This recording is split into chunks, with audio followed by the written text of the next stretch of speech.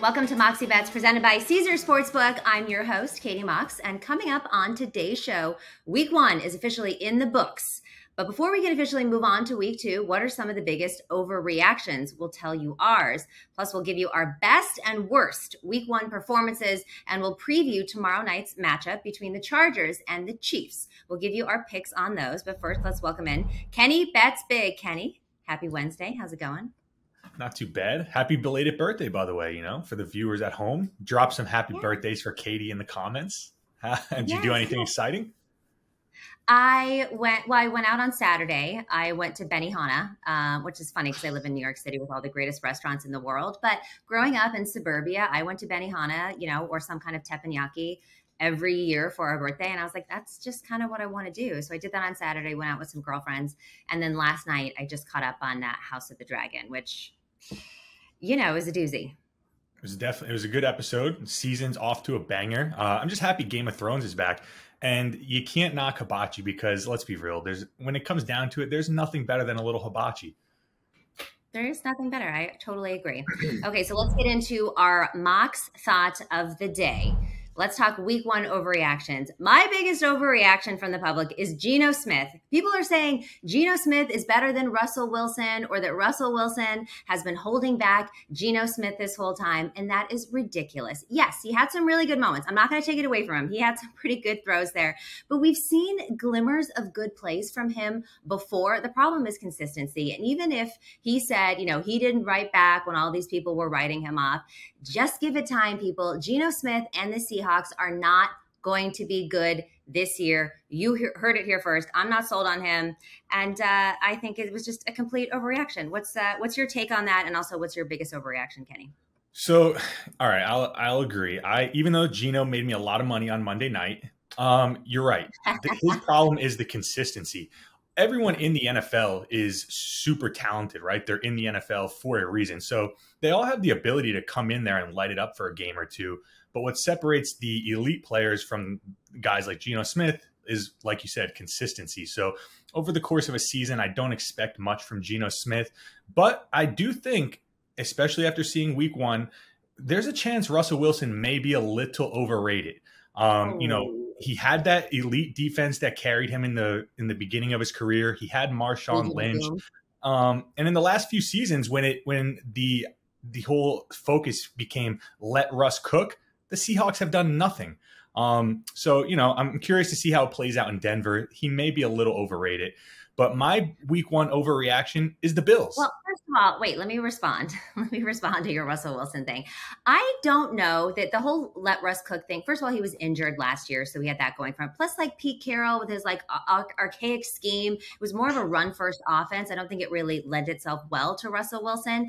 And with the way that Russell Wilson played against the Seahawks, first of all, it was kind of screwed up of the NFL to give him that game week one. He probably doesn't even know who he's throwing to because he's used to playing in that building for the other team. On top of that, it's not his fault that his running backs dropped both of their touchdowns in the end zone. I feel like that should have been a blowout by the Broncos, and so many things worked against them. I wouldn't blame Russell Wilson for that, but I hear what you're saying. Yeah, the two goal line fumbles, of course, killed the Broncos, but they were playing the Seahawks, who, you, me, and everyone else in the world thought were going to be probably the worst, if not, the second worst team in the league this year after losing Russell Wilson. And, they came out and I think they surprised a lot of people. They definitely did. But if they didn't surprise is the Bucs. Because if they did, then they wouldn't be 10-point underdogs versus the Niners with the way that the Niners played last week. So clearly Vegas still does not believe in the Seahawks. But that's neither here nor there. What's your biggest overreaction to week one? The Bills. Yeah, I'll say the Bills did look very good. They did look good, better than I thought they were going to.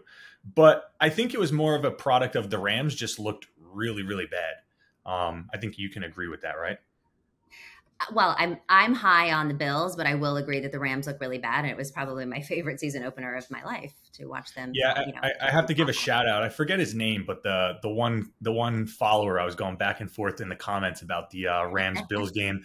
I said I would give him a shout out on the show if he was right. He was right. Egg on my face. The Rams look terrible. But yeah, I think just a big overreaction, right? And the NFL is big in week to week, becoming prisoner of the moment where you see a team on Sunday or Monday, they come out, they look great, they throttle their opponent. And then the next week, the line is inflated and everyone is high on that team again. Going back to 1995, there's only been 3 times where the preseason Super Bowl favorite has actually gone on to win the Super Bowl. So, long term, I don't think the Bills are going to be that elite team we saw week 1. So I think a little overreaction to them. I will say Kenny has not been high on the Bills for as long as I've known him. I remember you thought that Josh Allen wasn't going to be great last season. Like there's something with the Bills that just does not sit right with you, but we'll see. I'm high on the Bills, but I understand what you're saying there. So let's move on. All right, people, we're brought to you by Caesars Sportsbook, the greatest sports betting app of all time. See, it's not just about the daily promos, odd boosts, or the hundreds of ways to wager. It's about the immortal words of Caesar himself. You bet, you get with Caesars Rewards. Every bet you place on the app, no matter the outcome, earns towards exclusive perks at Caesars Rewards destinations everywhere. Hotel stays, concert tickets, bonuses, and more. Download the Caesars Sportsbook app, become a Caesars Rewards member today, and get more with every wager. Must be 21 or older to gamble. Gambling problem? Call or text 1-800-522-4700. Week 1 is in the book, so let's take a look at our top 5 teams after week 1. I like the Bills, the Ravens, the Vikings, the Chargers, and the Chiefs. Kenny, you like the Buccaneers. Surprise, surprise. The Bills, the Chiefs, the Vikings, and the Ravens. Interesting because you said that the Bills were overrated a little bit, but then you have them here at number 2. Yeah. Well, I said they did look good. They surprised me a little bit. But when you turn on any Sports Center or you go on any social media, all everyone was talking about is how good the Bills looked. I have a friend he's been putting in parlays, crazy parlays, and every last leg is the Bills to win the Super Bowl. Wow. Everyone is super high on that Bills bandwagon. And we all know what happens when that's the case. Vegas usually cleans up and they're building bigger casinos at the end of the year. So, I think the Bills, you have to respect what they did. They came in, went into LA, and they embarrassed the Rams. So, rightfully so, I have to put them at number 2. Over the course of the season, though, I think that will kind of fade and the Bills will, still be a top 5, top 7 team in the league, but I don't think they're where people think they are. Okay, so let's go ahead and break down these week 2 matchups for the top 5 teams that we think are going to do well. But before we do that, let's do a little recap of week 1. So favorites went 8-8 against the spread. Home teams went 9-7 against the spread. The over and under went 11-5. Home teams 6-9-1 straight up. That is the worst week 1 since 2006. It was also very low scoring. Unders went 11-5. The average total was 46, but the average result was 42. Average result for week 2 is about 45.8. That's as of Tuesday morning. And very interesting is the Packers, the Broncos, the Rams, and the 49ers could all close as double digits favorites in week 2 after losing their season opener. This would be the first time that that's happened since 1985. I don't know that they're going to close as 10-point favorites, but that's an interesting thing. So let's first talk about the Buccaneers at the Saints. Bucs are -3, total 44. It's going to be at the Superdome. Opening lines, Tampa Bay -4, total 46.5. Tampa Bay 1-0 straight up and against the spread. They hit the under in their first game. New Orleans also 1-0 straight up, 0-1 against the spread, and their over hit. So what do you think, Kenny? I'm going to go with the Bucs here. Typically, I'm not a big favorites bettor, but the Buccaneers defense looked really, really good, against the Cowboys. Cowboys were actually the only team in week 1 to not record a touchdown. Sorry, Dallas fans. But yeah, I think the Buccaneers defense looked really good. The offense didn't look as good, but Tom Brady missed all of training camp. I think, he's got new pieces to get acclimated with. Julio Jones looked really good. So I think as the season goes on, that offense is just going to start clicking and firing on all cylinders. So yeah, I like the Bucs there at -3. I know the Saints typically play them pretty competitively in the regular season, but typically no more Sean Payton. So be curious to see how they're able to game plan. Like they had trouble with the Falcons. Imagine what that Buccaneers defense is going to do to them. So I'm going to take the Saints money line on this one. It's plus 130. Now, the last time I actually went to a game, it was Halloween last year. I went to the Bucs versus the Saints, and I took Tom Brady, and it was an awful game to be on the Bucs or to be backing Tom Brady. Head to head, Tom Brady 0-4. I know you said they typically play well. Tom Brady is 0-4 in regular season versus the Saints since joining the Bucs. He's also 0-4 against the spread. Both of those are tied for his longest losing streaks versus any team in his career. His passer rating drops down to 71.5. His touchdown to interception ratio is 6-8. Total sacks 13. It is his worst against any team. If it ain't broke, don't fix it. I would be remiss not to take the Saints in this matchup. All right, let's move on. Titans and Bills. This is a -10. This total at 49.5. Opening line, Buffalo 7.5. That's been bet up to 10. And then the total was 52. That's been bet down to 49.5. Tennessee 0-1 straight up and against the spread. They hit the under. Buffalo 1-0, 1-0, both straight up and against the spread. And they also hit the under. What do you think of this matchup, Kenny? This is a tough one. We have the Titans coming off that epic collapse against the Giants where they lost Epic. Terrible, right? First tale of two halves. The Titans looked like they were going to run away with that one, and then Saquon Barkley went absolutely crazy in the second half. So it's a weird spot because the Titans coming off that bad loss to a bad team, I think they'll come into this game, one, hungry. You don't want to start the season 0-2. But the Bills looked pretty good. Last year, what their Achilles heel was, they couldn't stop the run. I don't know if you remember, the Bills and the Titans played on a Monday night.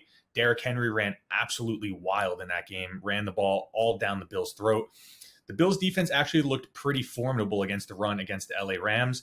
So I'm curious to see how that holds up.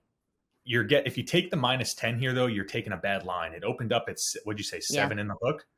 Yep. Yeah, so, I mean, now you're getting a -10. That's just a bad line. I would stay away from it personally. But if a forced bet, I would probably lean Titans here with the +10.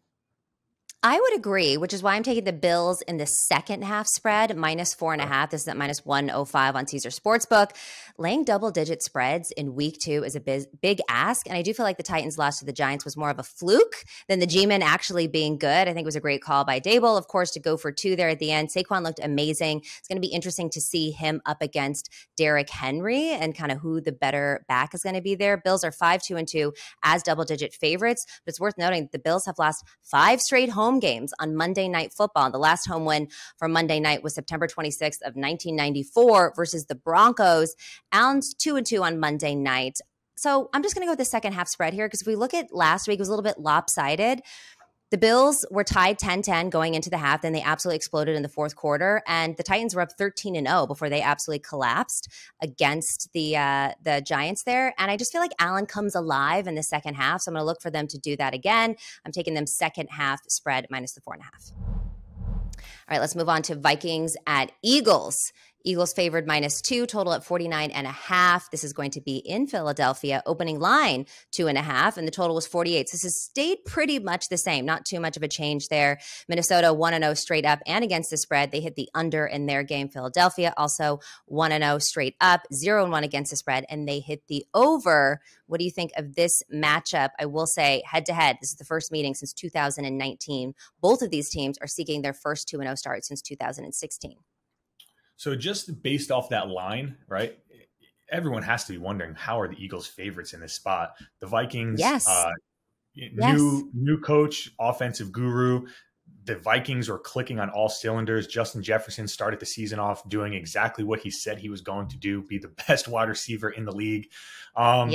Looking at this line, this is like a head scratcher, and you know what I like to do in this situation. You just fade the obvious bets here. So I would take the Eagles here on the money line. I think this is a spot where a lot of casual bettors are going to see that the Vikings just put the beat down on Aaron Rodgers and the Green Bay Packers, and they're going to say, "Oh wow, I'm getting the Vikings at plus money here, a nice price," and they're going to just bet the Vikings here. So Philly at home, the offense looked very good. AJ Brown looked great with Jalen Hurts, right? So that offense, a lot of expectations this year. The defense didn't play their best game, but I think they'll be up for the task on Sunday versus the Minnesota Vikings. So we should see a better performance from the defensive side of the ball from Philadelphia as well. I agree with you. I'm going to take the Vikings. I'm going to take the points with the Vikings on this one. I feel like this game is going to be much more about offense than defense. Both of these teams really need to score. The Eagles allowed the Lions, of all teams, to get back within striking distance. You're not going to be able to do that with this Vikings team. So I'm going to take the points for the Vikes to keep this close, but it's a tough one. So I like the Eagles money line. It's only at -135, but I don't know. I kind of like the Vikings in this one, so I'm going to give them +2. There's also the Kansas City Chiefs versus the Chargers, which we're going to get into a little bit later. What were you going to say? I was going to say that's one of those spots too where you really have to keep an eye on where the handle is for that game. If that's a spot where all the money is on the Eagles, I wouldn't feel terrible taking the Vikings there with the +2 or even on the money line. But if come Sunday, everyone is betting the Vikings there and the line stays at 2, or let's say the Eagles even creep up to like a -3, even though all the money's on the Vikings, that's just the sports books taking a stand there, and you have to take the Eagles at that point. I agree with you. All right, let's move on to the Dolphins at the Ravens. They are favored. Ravens -3.5. Total 44.5. This is going to be in Baltimore. Opening lines, Baltimore 3.5. Total 46. So the total's been bet up a little bit, but it's pretty much stayed the same in terms of the spread. Miami 1-0 straight up and against the spread. They hit the under in week 1. Baltimore, of course, 1 straight up, also against the spread, and also hit the under. So some similarities there. What do you think of this one? This is a tough one. Again, I'm typically not a favorites better. So this is a tough game for me because I'm very high on the Ravens. I'm very high on Lamar Jackson. He looked great week 1. And the Dolphins looked very good too against my Patriots. Tough game to watch for me on the other side of that one. But I will say, speaking of overreactions, let's not overreact to that loss of the Patriots. Those adjustments will be made, and they will look a lot better next week. I'm not saying they're going to win, their next game, but they're not going to look like that. I don't believe that the Dolphins are that great. No, yeah, I think there's going to be a lot of overhype on the Dolphins. So this is a weird line because typically I don't like to lay the points. But if I was going to bet this game, I would take the Baltimore Ravens there. I think the Dolphins got helped out by Mac Jones a couple times in that game. Pick in their I don't think they were in the red zone, but they were on like the 25 through the interception, the fumble, scoop score for the touchdown. So the Dolphins, if anything, were helped out by the Patriots in that spot. Yes. I like the Ravens here, honestly. Yep, I'm going to agree with you. I'll take the Ravens -3.5. That's the lean. It's not necessarily what I'm going to take. And I just told you, I'm not overreacting to the Dolphins win over the Patriots. For me, the jury is still out in Miami. Fins did upset the Ravens 22-10 as 8.5-point home underdogs last season. It was the fewest points in any start of Lamar Jackson's career, but he's playing for big money now. This is a contract year for him after turning down, I think it was $250 million. So I'm not going to bet against him in this spot. Baltimore is the more dominant team. They're playing at home. I feel good about them being able to win by more than a field goal. Imagine turning down $250 million. Whew. You know what they say, bet on yourself. That is betting on yourself. And here's the thing. I hope it works out for him because I do think that he's talented. However, when you look at Deshaun Watson's contract, that has so many factors in it because they knew he wasn't going to be able to play this year and they wanted to get him. Like, that's not a normal thing. And that's not something that I think the players should necessarily bank on. So I don't know that he's ever going to get that much guaranteed. I don't know if other teams would do that, but I just really, really hope that he doesn't get seriously injured this year. And with a mobile quarterback like that, he's putting himself at a very high risk. So I hope it works out for him. It's the definition of betting on yourself, but it's scary. Yeah, I mean, we saw it work out for Aaron Judge this year, right? He was offered a huge contract by the Yankees and turned it down. That's different, though. It is. Yeah, you're right. You're not getting injured like Lamar Jackson could get injured. But yes, I agree with you. No, yeah, the injury risk is definitely much higher in football. Much, much higher in football. Okay. All right. We're going to get at Chargers and Chiefs in Capper's Corner next. However, those are our top fives. How about the worst of the week? Who do you think was the worst team in the NFL or, the biggest underreaction, I guess you can say is? It's got to be the Jets. And for a couple of reasons here. Obviously, they looked terrible against the Ravens. The defense, didn't play like everyone thought they were going to. Sauce Gardner looked good. He wasn't terrible. But another, one bone that I have to pick here is why is Joe Flacco out there, right? They have Mike. Why is Mike White not playing? We saw Mike White come in last year. He lit it up. And Zach Wilson goes down. I was listening to The Fan, which is the local New York, New Jersey, tri-state area radio show. And they were saying the same thing. I think it's the Jets are afraid that Mike White, there's a chance he's better than Zach Wilson. They don't want that. Mike White came in last year, filled in admirably, lit it up. I don't know if you remember those tickets where, right, the one guy bet $1,000 for him to lead the league in passing that week, right? And he came in and balled out. Mike White, getting people paid.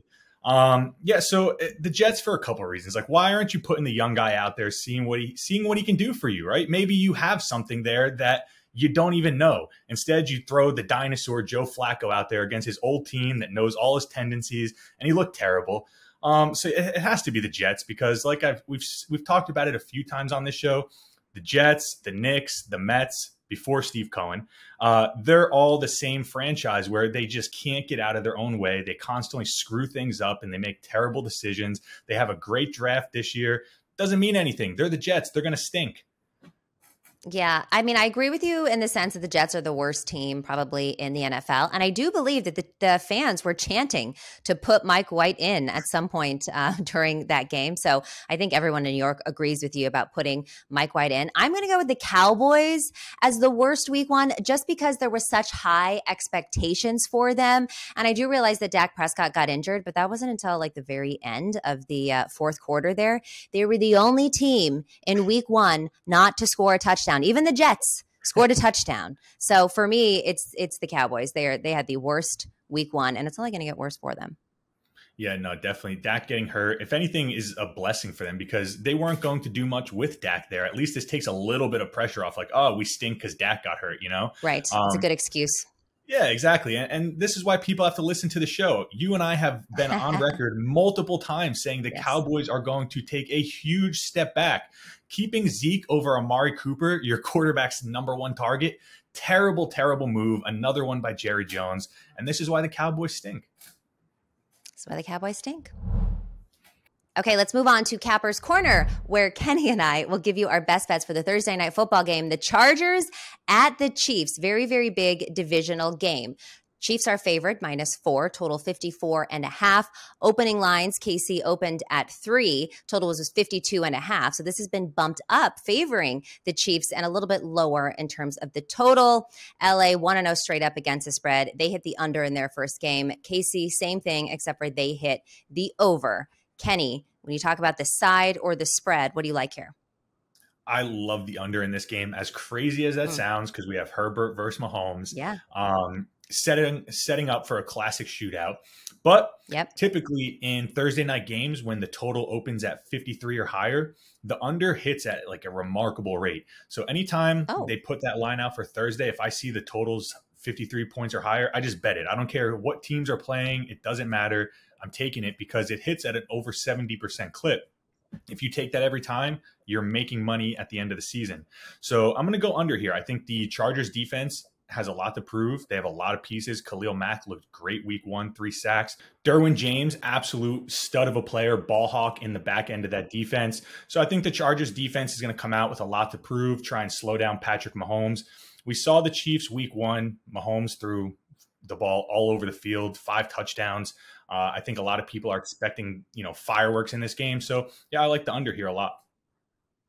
I like the under, and I think I would definitely lean there. I'm willing to give the Chargers the 4 points here because I really am, after what I saw versus the Raiders. And I do think that for sure Mahomes and the Chiefs looked great against Arizona, but I don't think Arizona necessarily played that well. So this is going to be the 4th matchup between Herbert and Mahomes. Each of the first 3 were decided by a game-winning score in the final minute of regulation or in overtime. So it's no big surprise here that the spread is under a touchdown. Both Mahomes and Herbert have both put up very impressive numbers. 8 of the 15 touchdown passes they've combined for have come in the 4th quarter and or overtime. So you might want to look at like the second half bets or maybe even the 4th quarter. Herbert, he's 2-0 at Arrowhead, and the Chargers defense is scary. Like you said, they sacked Derek Carr 6 times, so I guess one of those was Adams on one of those trick plays, 3 of those from Khalil Mack alone. The Chiefs have fixed their O-line to a certain extent. Mahomes was not sacked at all last weekend. I think that the Chargers can pull off the upset again at Arrowhead, but I feel more confident rather, giving them the 4 points. Yeah, I would probably normally agree with you there that I like the Chargers as well, especially primetime games. Usually the underdogs are the better play. But there's just been so much hype around the Chiefs taking a step back and every Yeah. team in that division getting significantly better. And Patrick Mahomes is still him. He is Patrick Mahomes. Oh, We saw week yes. one, 5 touchdowns. So the only thing that scares me about taking the Chargers there is Patrick Mahomes could come in, big chip on his shoulder. You're like, hey, Yeah. don't forget about me here, and just light it Yep. up. So that's the only reason I'm not going to take the Chargers in that spot. But normally I would agree with you and take the Chargers. Okay, so let's see who's going to. This is always a fun one for a little bit of a sprinkle. The first touchdown score. You got Eckler leading it at plus 410. Then it goes Kelsey and Juju and Clyde Edwards-Helaire, and then Mike Williams at plus 700. I mean, obviously this is a crapshoot, but who do you like? What odds do you like here? Just for the value and the odds that we're getting, Mike Williams at plus 700. He had 9 touchdowns last year from Herbert. He's a big wide receiver, so in the red zone, he is the target. So at plus 700, I like those odds a lot for a sprinkle. Don't go crazy. Don't put your mortgage on it. Just a couple bucks, a little pizza money, and see if you can get paid. I'm going to go with Travis Kelsey on this one just because, he got into the end zone versus Arizona. He's a trusted target. He's a big body. I feel like he gets it done more than he doesn't. I know you and I are kind of high on him in terms of maybe having the most receptions or touchdowns for the Chiefs this year. So might as well go with him. Were you surprised at all how good Juju Smith looked on the Chiefs? I was a little surprised. No. He looked really good and not really. So you will see as we move on to this. I picked Juju for quite a few things, like an anytime touchdown score. In fact, I like Juju. He was limited in practice on Monday. He was a full participant on Tuesday. So fantasy owners, don't get so freaked out. He recorded 6 interceptions, 79 yards, and 8 targets while playing 46 of the Chiefs' 70 snaps on offense. So I like him as an anytime touchdown scorer. Who do you like? Yeah, I have Juju as one of my options. Juju and Mike Williams, obviously, they're both plus money. Juju didn't get into the end zone week 1. So I think, he looked like he's going to be a target of Mahomes all season long. I haven't seen him on TikTok too much. So I think maybe he's putting TikTok. It was a Steelers thing. Right? Yeah. Yeah.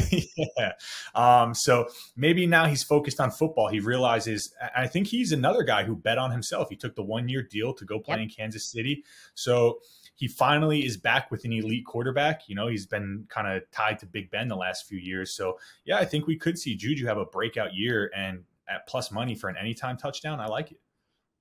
Well, you talk about the 1-year deal. The Chiefs did amend his contract with they doubled it actually per game for his roster bonuses. He went from $30,000 to $60,000. He's now eligible to earn $510,000 per game in 2022. So, they believe in him. They've incentivized him. So I like that as well. Let's talk about the Chiefs' total passing touchdowns. Mahomes, 2.5 over under. Herbert, 1.5. So they're giving Mahomes the edge here in terms of, even though Justin Herbert has won twice in Arrowhead, they're still saying that Patrick Mahomes gets more passing touchdowns. What do you think?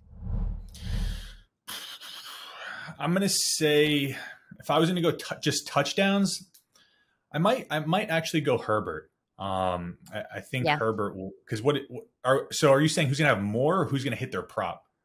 Well, it's over under. So Patrick Mahomes at 2.5, over is minus 106, under minus 129. And for Herbert, he's at 1.5. And then to hit that, it's minus 234, which I don't know why you just want to put that up to 2.5. And the under is plus 165. There's no way that Herbert gets under 1.5 passing touchdowns, but it's good, good odds, plus 165.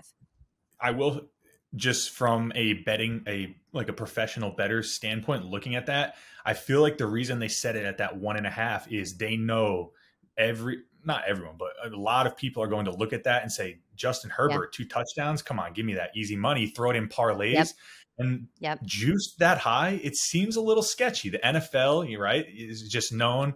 The sketchy stuff always happens. So looking at that, I'm going to go Mahomes now. Now I got to go Mahomes just because there's a chance maybe we just see 1 touchdown from Herbert. I agree with you 100%. When looking at these odds for Mahomes to go over, it's at minus 106. I think that's probably the best value here because I wouldn't take Herbert to take the under, even if it's at plus 165. And you already touched on it. Mahomes is on a mission right now to prove that he doesn't need Tyreek Hill. He threw for 5 passing touchdowns versus Arizona. He does average slightly under this mark in his career at 244, but at minus 106, I'm going to go with it as well. All right, moving on. We're going to talk about the total passing yards now for Mahomes and Herbert. Mahomes, he's at 306.5. To go over that, it's at plus 100. To go under, it's at minus 137. Herbert over 283.5. For that to go over, minus 117. And that's the same odds for him to go under. What do you think? I'm going to go Mahomes under. 306 is just a big number to say you're going to go out there, throw 300 yards in a game. It's high. It's inflated. I think, again, like we talked about it early, NFL's constant prisoner of the moment, 1 week to the next. What happened the week before has absolutely nothing to do with what's going to happen this week. He was playing a Cardinals team that's banged up, missing key players on defense. Yep. Going now up against a Chargers team that has an elite defense. So I'm going to go Mahomes under there. 306 is high, so I like that one. I'm going to go Justin Herbert over on this one. And I know you said we can't really compare to week ones, but if we do look at those week ones, Mahomes had 360 passing yards. Herbert had 279. Herbert averaged nearly 300 passing yards per game last season. And like I mentioned previously, Herbert 2-0 at Arrowhead. He has 583 passing yards, 7 touchdowns, and no interceptions at Arrowhead. So at 283, let's go all day. Total receiving yards. Kelsey, 78.5. And then you've got Juju Smith-Schuster, 57.5. You got McKinnon at 16.5. Eckler, 36.5. Who do you like to go over their total receiving yards? So I'm going to go Travis Kelce over receiving yards here. Week one, he looked great. No cheetah. We talked about it before, how it was just going to open up a ton of opportunities for Travis Kelce to get the ball thrown at him. I even sprinkled him to lead the league in receiving yards this year. So week one, he got us off to a good start, hoping he can keep that trend going. I like that. I'm going to go Juju again on this one. I talked about how he's heavily incentivized now. He had 79 yards against Arizona. Of course, that's going to decrease against this Chargers defense because they're so good, but I still think he can get over 57.5. So I'll go Juju on this one. And let's see. That is over minus 131. Not terrible odds. No, not bad at all. All right, now for the fun one. Let's take a look at some of the odd boosts that Caesars Sportsbook has for this game. You can take Patrick Mahomes or Justin Herbert to score a rushing touchdown. That's at plus 170. You can take the Chargers to win and Austin Eckler over 99.5 rushing and receiving yards. That's at plus 300. You have Kelsey and Hardman each over 5.5 receptions. That's at plus 440. Mike Williams and Gerald Everett to score a touchdown, plus 750. And then Juju Smith-Schuster, first touchdown scorer versus the Chargers at plus 1,000. I'll tell you right now, I'm going to go with, I wanted to go with Juju. I wanted to go Juju at plus 1,000, but I think I'm going to go with Mahomes and Herbert to score a rushing touchdown because I can see both of them just getting over the goal line when they need to, when it's close. But I kind of want to sprinkle a little bit on the 1,000 for Juju since I'm so high and I'm in this game. Yeah, why not sprinkle, right? Plus 1,000, you hit one of those every couple weeks, you're doing well at the end of the season. Every couple weeks. What a dream that would be to hit a plus 1,000 every couple weeks. A pipe dream. You won't know unless you try, Katie. So sprinkle, you can't win unless you play. Next week we'll talk and we'll see how it went. Okay, I'll do it. I have to agree with you here, though. I think out of those options, the best one is Mahomes and Herbert, one of them to score a rushing touchdown. Mahomes is sneaky on the run game. I think a lot of people forget that he can actually kind of scamper around and, move around and pick up some yards. So I wouldn't be surprised to see him run one in at all. All right. Well, we're in agreement there. Okay. Big game coming up. Can't wait to see which one of our bets hit here. Thank you so much, Kenny. This has been Moxie Bets presented by Caesars Sportsbook. Don't forget to follow us on social at Moxie Bets on Twitter and Instagram. We'll see you Friday.